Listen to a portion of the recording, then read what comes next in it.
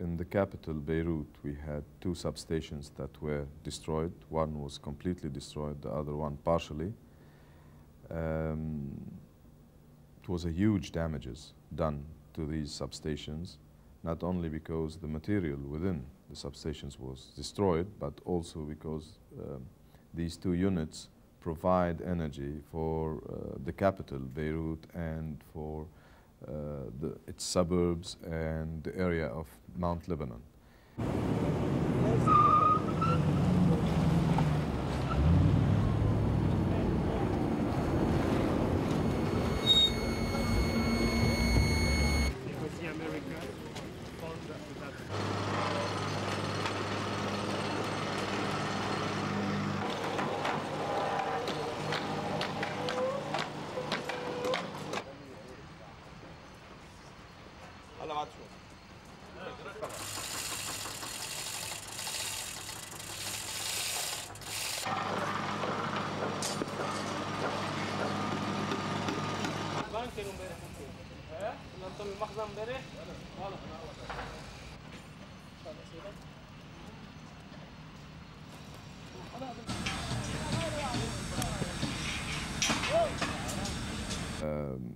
Money-wise speaking, or budget speaking, we're talking about $40 million worth of equipment damaged, and I can say that the overall situation is damages around